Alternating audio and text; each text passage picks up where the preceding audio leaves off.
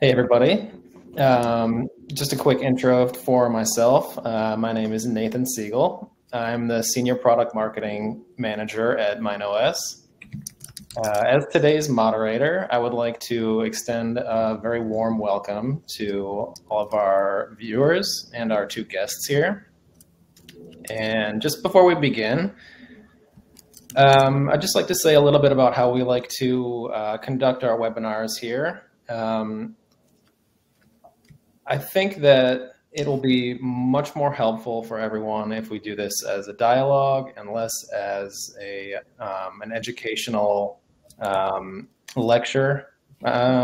So really what I want is for anyone who has a question, anyone who has an anecdote, please share in the chat at any time and just pipe up with whatever you have. We'll take your questions as they come. And we'll also leave some time at the end of the presentation to ensure that everything is addressed and that everyone leaves as informed as possible. It looks like we've got a really great turnout today. So I'm eager to jump right in. I'm sure you guys are too. So let's get started.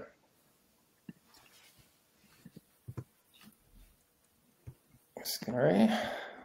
So for today's agenda, we'll do an introduction to Gal and Jutta, and then we'll begin by covering the new role that data governance professionals have in this era of AI, the new European Act that made it a reality, and some of the specifics that businesses are dealing with in the wake of these new trends.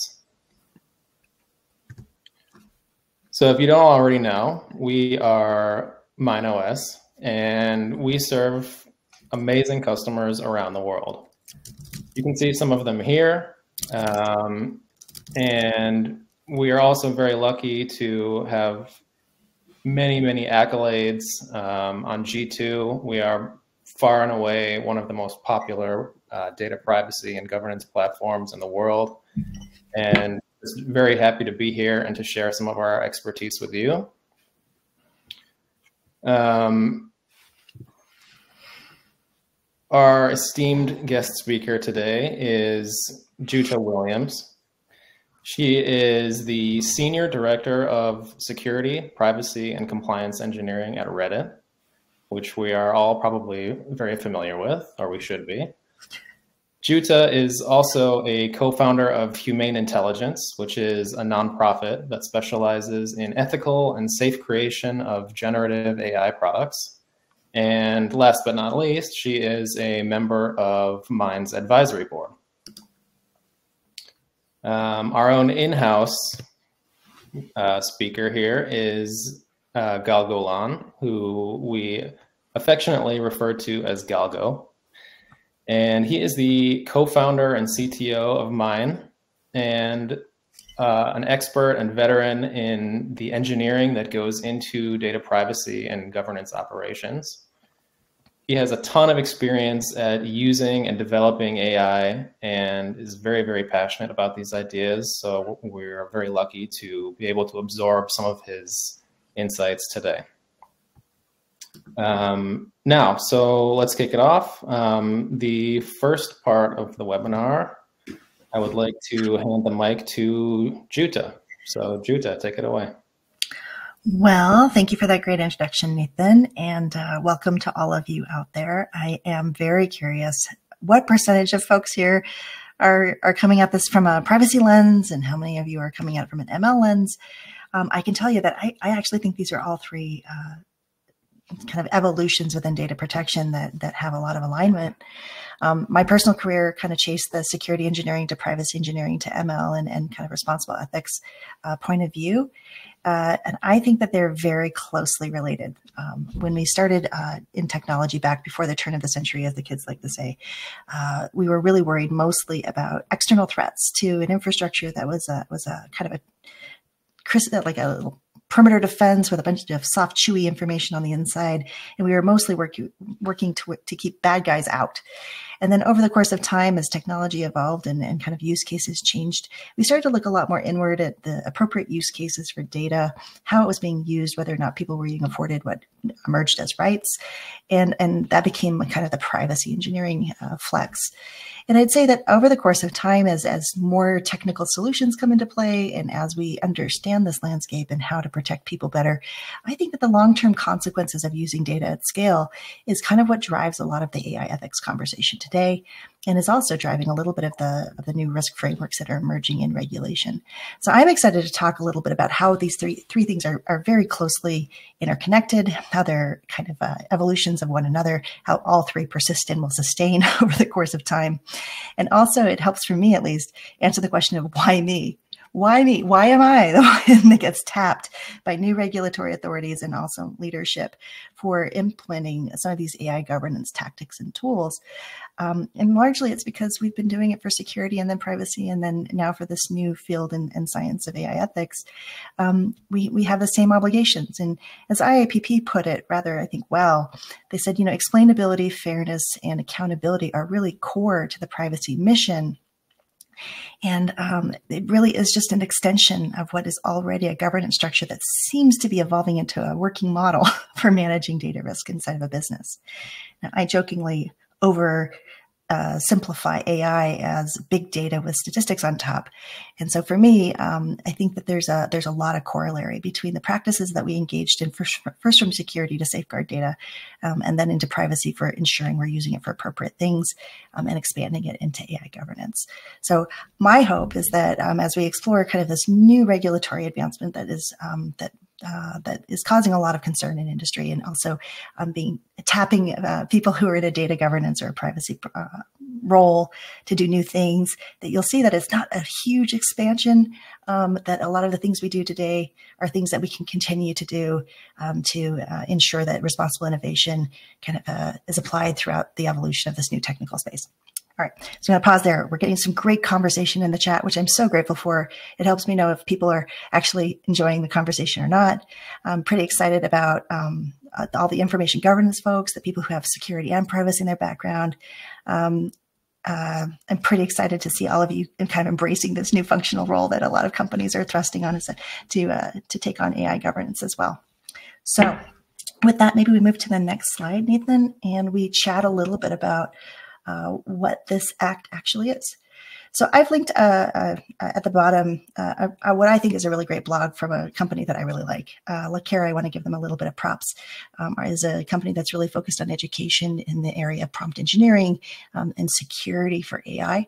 And I really like their kind of nutshell here around what is included in the act. And for the most part, it's another risk-based approach to classifying systems, in this case AI, categorizing based on risk, and then giving corresponding management responsibilities. It's a lot like a lot of the other privacy regulations that we've employed over the last couple of years, or deployed, I should say. And it gives us a little bit of new insight into what are some high risk and maybe even prohibited activities with regard to AI. I think that it's a point of view. I think it's an important point of view. I think that it's going to challenge a lot of practices around the world, and I think it's a great conversation starter.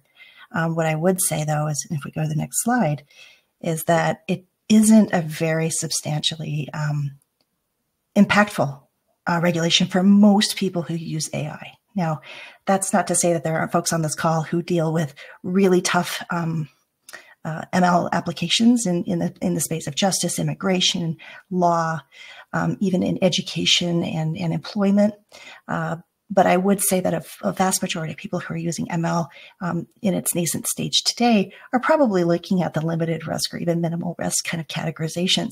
So I want to talk a little bit about what conformity assessments are and what some of these prohibited tasks are that the EU thinks are not appropriate for automated decision systems, including AI.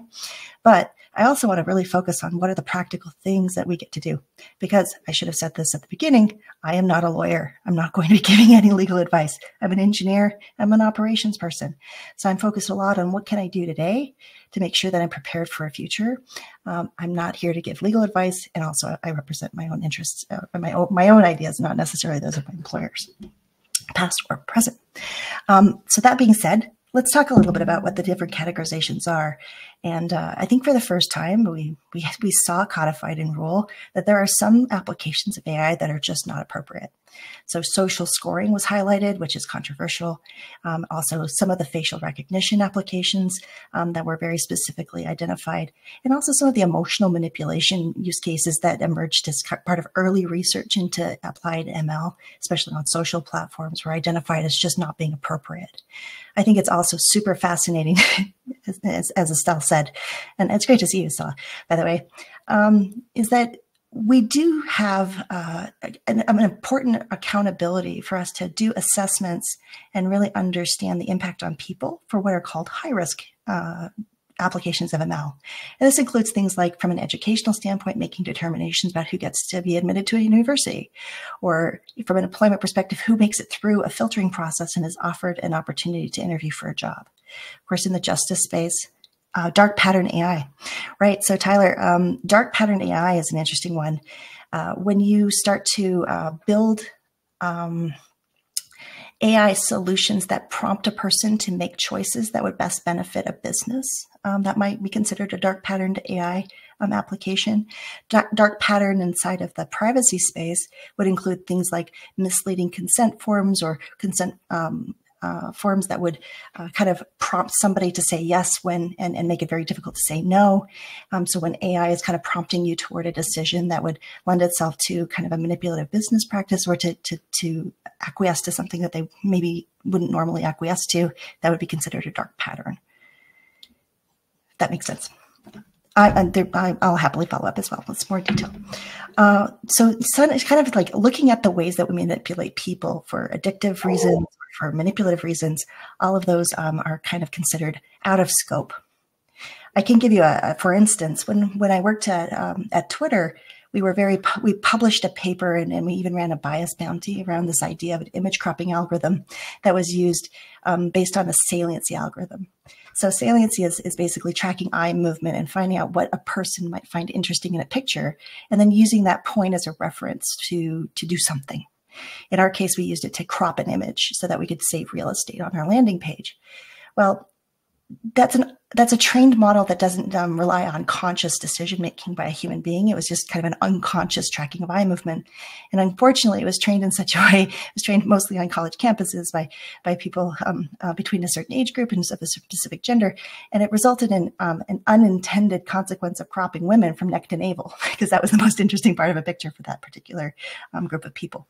So trying to identify what might be an inappropriate or not necessary use of ML is a really big part of the impact assessment that they ask us to perform as part of the conformity assessment process. There's a assessment kind of set of criteria. And again, it's applied to this kind of high risk category of use cases. Most ML use cases that I see fall into this limited risk category. And they've really tried to balance innovation and impact and the ability for people to understand kind of the world that's affecting them by only asking for a transparency notice. Well, in addition to some other ethics and other code of conduct related things. But for the most part, for users, they want people to know when they're interacting with one of these limited risk bots. These are chat bots. These are recommender systems. These are technologies that look and categorize images on the internet and label them. They want you to know that you're interacting with an AI when you're participating in a decision, especially about yourself, that is depending on an AI or an algorithm, whether it's ML or something else. Limited risk and transparency seemed like an appropriate balance between innovation and protection. And then at the bottom of the stack here are really common uses of AI, including spam filters.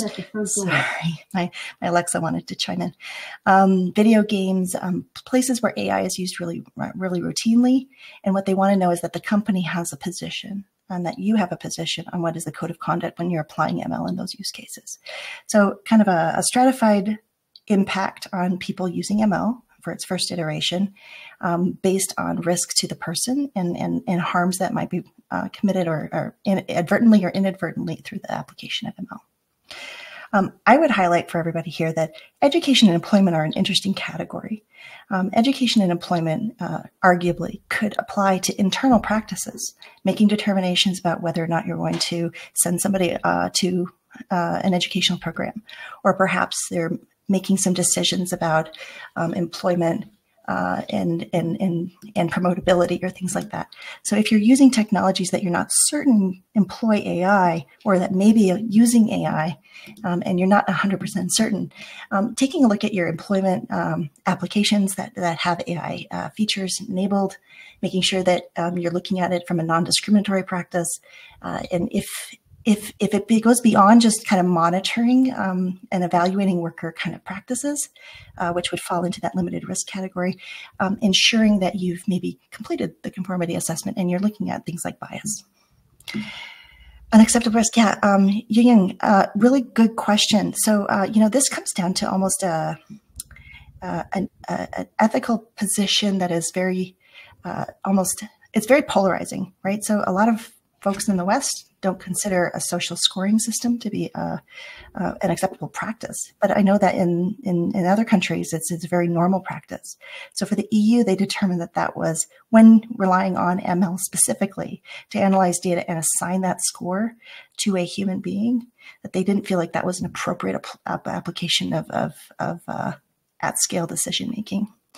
Part of it is social, and part of that is just the reliance on a computer system to make that determination without the intervention of a human being in understanding of the human experience. I hope that's helpful. Philosophies differ around the world. One of my embarrassingly, I don't even know how that happened, accomplishments in life was to be the inaugural chair to ISO from the US for AI standards. And our first plenary session was in Beijing. And, just kind of experiencing the international point of view on AI and how we could form standards that would be interoperable around the world was just a very eye-opening experience for me, because the positions are very different country by country, Europe to US to South America to Scandinavia, certainly out in APAC. Trying to build for a global economy or a global infrastructure can be quite challenging to make sure everybody gets what they need. Maybe we can move to the next slide since we're already past my allotted time. Yep, absolutely. I would say that if you are a privacy professional, this new rule kind of adds to, rather than this is completely different from a lot of the work we do with privacy impact assessments. So I would say that the step-through process is not terribly different. If you've actually assessed any of your AI use cases using a privacy impact assessment or had to write a DPI for any of these applications, the process isn't terribly different. There's different questions to ask about impacts and harms and kind of consequences for human beings in the use of these sorts of technologies. But I'd say that the conformity assessment is not expansively different in its nature from a lot of the DPIA questions. Registration is new, and certainly a declaration of conformity is a little bit new, the attestation component, but the actual internal practice of assessing for impact and harms, not terribly different. So if I might go to the next one, Nathan, I would suggest that as practitioners, there's probably quite a bit that you're already doing to get ready in advance of any kind of like long-term or broadening of this particular act. So you have the potential for global adoption. You have the potential for cross-border data transfers. I know some companies are making new plans or considerations for where ML is or may be trained for their businesses based on some of these rules and these changes. And then, of course, there's a lot of consideration around data sharing and reuse of information that you might be sharing with your SaaS vendors or other suppliers that would be used for AI development. So to kind of get ahead of this kind of trend, whether the EU Act applies to you very directly in any kind of substantial way or not, I would suggest the following, and maybe we can go to the last slide of my section, which is this, that there are some practical things you can do to enhance already existing practices that would help you align with a future global kind of AI governance expectation, and or just prepare you for becoming in scope for some of these EU Act obligations. For me, I thought that a good place to start would be to look at your legal contracts and make sure that all the companies that you're doing business with, and a lot of them are sending AI addendums and all kinds of additional DSA related allowances for them to be able to leverage and use data to improve products and services specifically with AI in mind. Take a look and see if there are some limitations you want to attach to those addendums. Maybe you want to specify that you can't use it for any of those prohibited uses or for any of those high-risk uses. Maybe there's an opportunity to enhance your privacy review process, to ask just a couple of questions from the conformity assessment, especially if AI is embedded in those products and services, just to keep ahead of some of the questions that you might have to ask in the future. Also, if you're doing a lot of development for your own company, if you're an engineering company like I've supported the last couple jobs, new product design launches might be using new ML practices, making sure that you're asking the right conformity assessment related questions to identify what risk level these ML applications represent, and then making sure that you're capturing the documentation necessary. If you have an ML shop and you're building a lot of machine learning, they probably already have what are called model cards. This is kind of a provenance documentation tool that is fairly common in ML practitioner world. Maybe adding a couple of questions from the conformity assessment to those existing or new model card submissions to collect information about risk categories and how you've assessed those models to be in one of these 4 categories of risk, and applied some of the handling requirements that we talked about, like transparency. And lastly, you might update some of your existing administrative collateral in advance of these rules applying to you, or because these rules apply to you. Internal policies that define some of these acceptable use cases for your business. Maybe you want to be very, very proactive and describe what will never be acceptable for your business, what risks are intolerable. Maybe you want to define that high-risk related ML applications for things like critical infrastructure, education, employment, public services, law enforcement, et cetera, are not to be explored in your business, and that's a prohibition that you can rely on when people come to you with new technology and tools. Or maybe you want to explain that if they do that, there's a new procedure or process for review. And then also, you might want to take a look and write a code of conduct for how ML and AI applications will be used in your business. This is the bottom tier of risk. It's the minimal risk for uses of very common ML use cases like assistance and spam filters and things like that, where you just want to make sure that you have a very good understanding for your workforce what are best practices in the AI application space and data ethics, and that would be your kind of defense that they're taking appropriate precautions. Embedding in your education can even be in your privacy and security education if you wish. There are lots of sources from which to choose some of these ethical positions. In fact, the sources link that we'll send out has over 233 that you can choose from. And all of them are really great ethical positions on the application of innovation, AI, and data in your kind of data ethics position for your business. So please, these are a couple of things you can do today. I know we're short on time, so I'm going to pass over to Gal. We want to make sure we save time for questions. It looks like Paula, to own data governance. I do believe that who better, I guess, would be the question I'd ask for your business. Governance programs are expensive. They're expensive from a time perspective, from a staffing perspective, and also from a training, education, and awareness standpoint. So if you need to tack on additional governance, my feeling is that it's best supporting an organization when it's the same governance structure that already supports data protection generally. It reduces cost and it reduces the likelihood of folks not knowing where to go for help. So I do think that it should be part of the same organization. I do think that there's you need to up your game a little bit on the technical side in order for you to have really good conversations with technologists. But that's been kind of the story for data protection for a long time. I don't know of any other career fields where you have to stay on top of new technology, innovation, and education as much as in this field. So I think this is yet another evolution in what we're expected to understand and be able to advise on. John's writing, but I wanted to pass the baton to Gal to kind of give some insights into some ways that technology can help with some of these activities. Thanks, Jutta. So we can go to the next slide, and I want to start by sharing why I think this new wave of AI governance is special. So I've selected some of like the main 3 shifts or activities around AI governance and why I think they are so special. And the key around everything is very tight collaboration with data science teams. So just as Jutta said, Like we're already used to privacy and data protection teams having very close collaborations with engineering and technical teams, and having a very deep technical understanding in order to do the job properly. But now we're seeing even a requirement for even tighter collaboration with data science teams and researchers.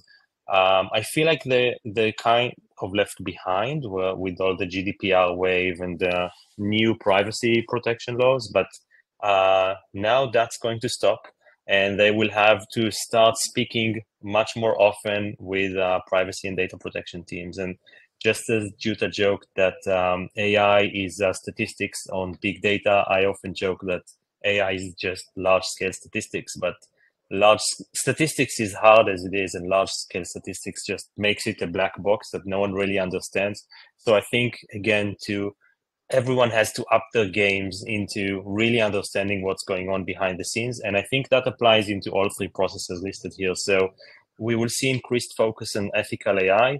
I think the best thing you can do as a data protection team with the data science team is to collaborate from the start and come up with clear guidelines or set of rules on what's right and what's wrong. You can apply to handling data, like data collection and training sets, what data is allowed to be collected, how it should be stored and tagged, who can access it. Maybe you should even use synthetical data, how the model is deployed, how the outputs from the models are being used, how we communicate what's going on to our users, what choices do we give them.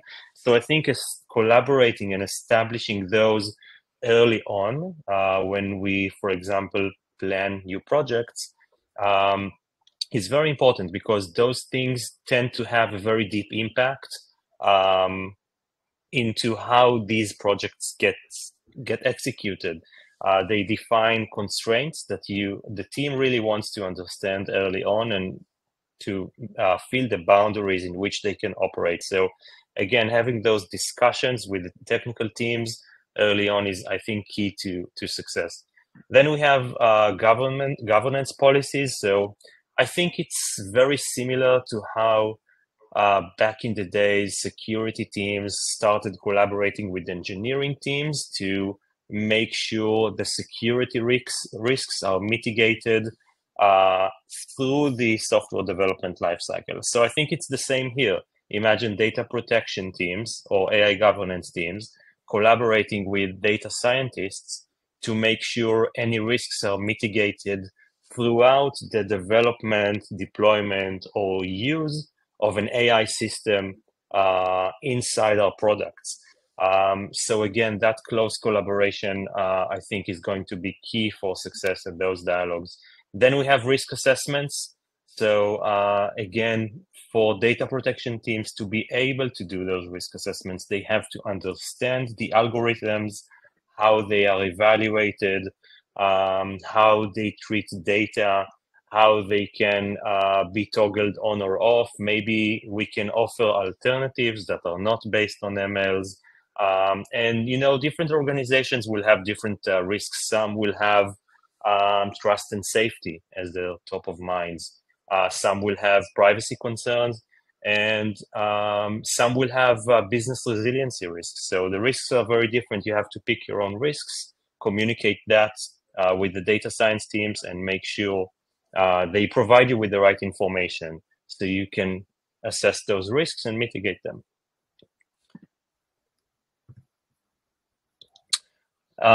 And in order to do all of that, I think the collaboration starts by cataloging AI-related assets.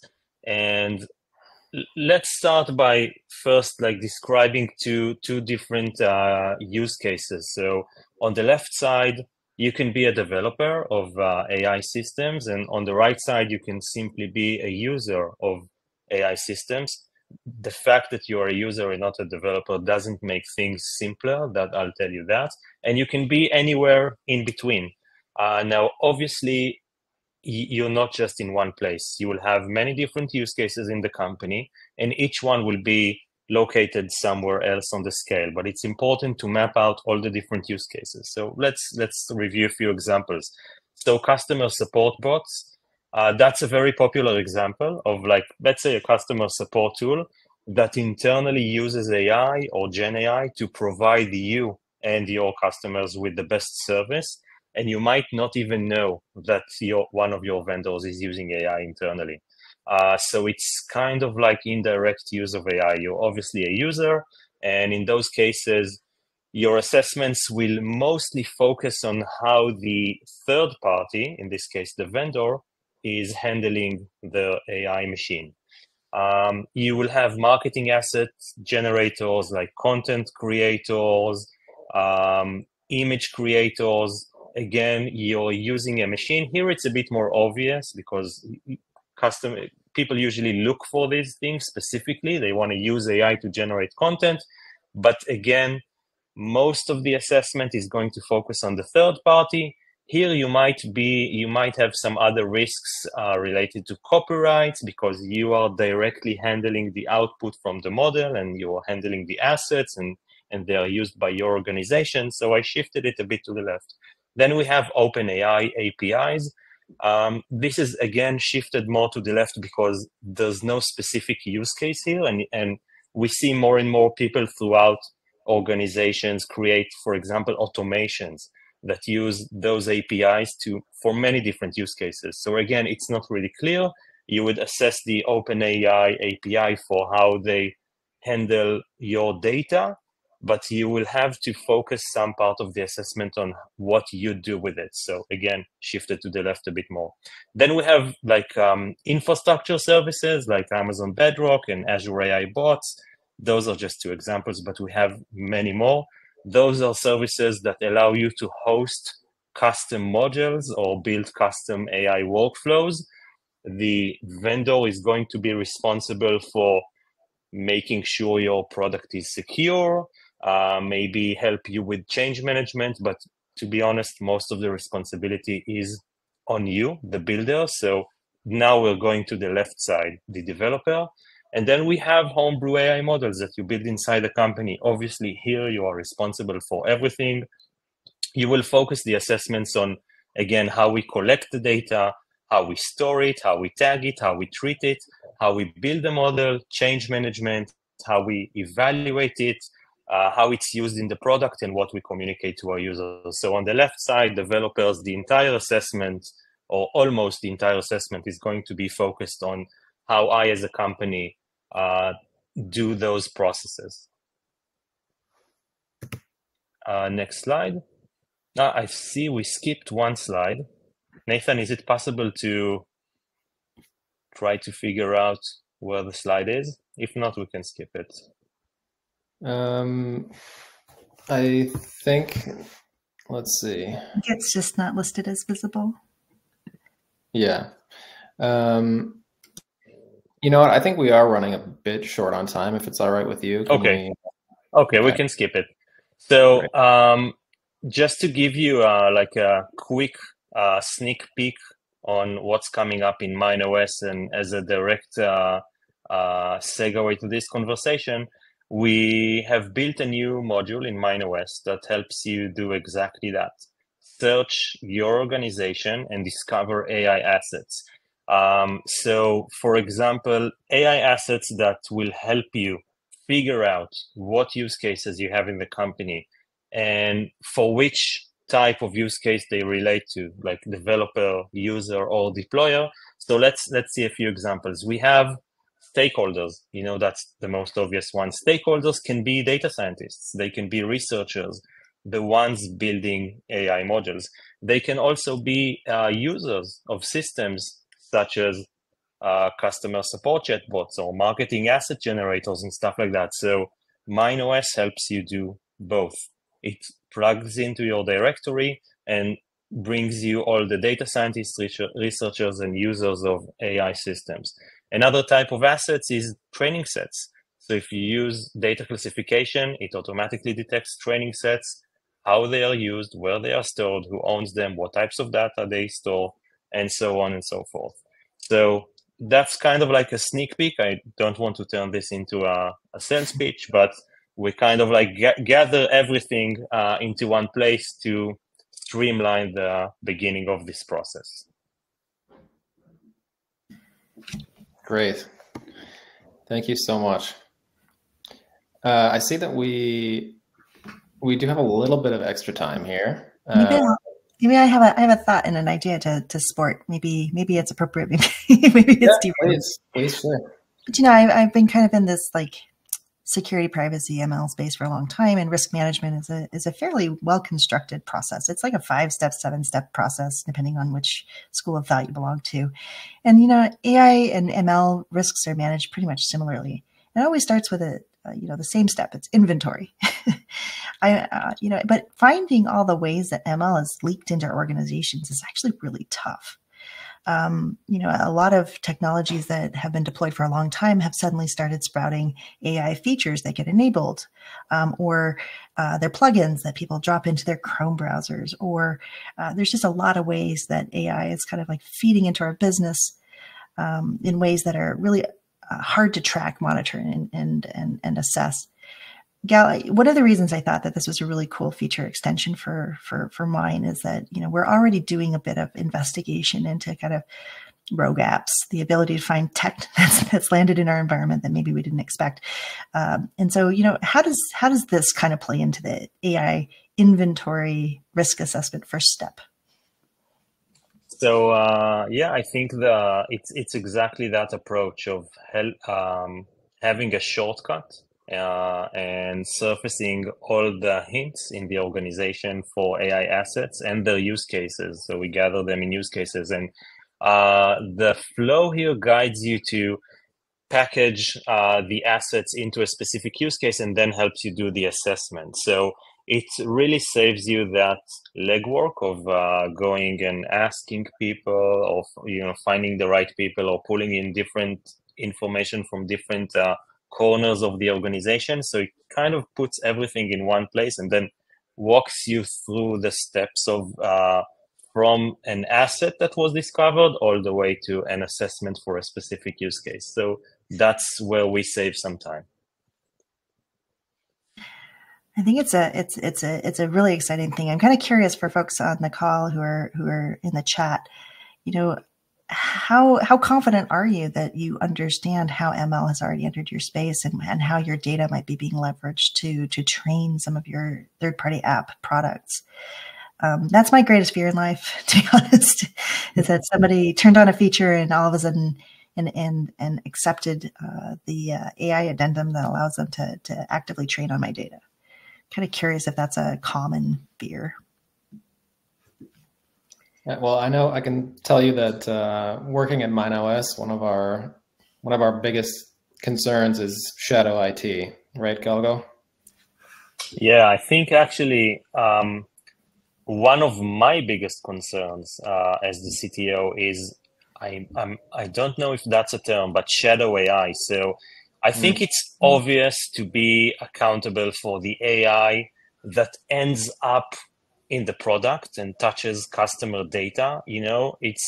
I'm not saying it's easy, but it's kind of obvious that everyone's focused around it. But when you think about it, there's a whole research department out there doing their day-to-day, coming up with stuff, different initiatives, POCs that don't end up in production.